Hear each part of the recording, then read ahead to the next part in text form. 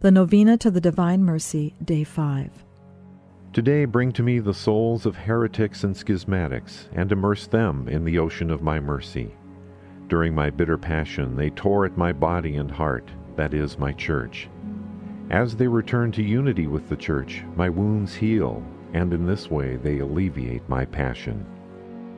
Most merciful Jesus, goodness itself, you do not refuse light to those who seek it of you. Receive into the abode of your most compassionate heart the souls of heretics and schismatics. Draw them by your light into the unity of the Church, and do not let them escape from the abode of your most compassionate heart, but bring it about that they too come to extol the generosity of your mercy.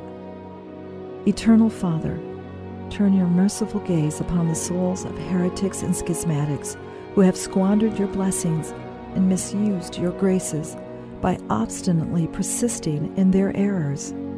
Do not look upon their errors, but upon the love of your Son and upon his bitter passion, which he underwent for their sake, since they too are enclosed in the most compassionate heart of Jesus.